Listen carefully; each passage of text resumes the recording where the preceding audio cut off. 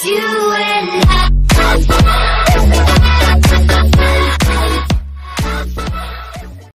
Hi guys, welcome back to Chicken to Nuggets. Today I'm going to be showing you how to make these certain type of sounds in Minecraft. So, we head on to creations. Okay, so we're going to do slash. We're going to do play sound right here. And then we're going to pick what sound we want it to play. So, for example, we can click, I'll go to Minecraft.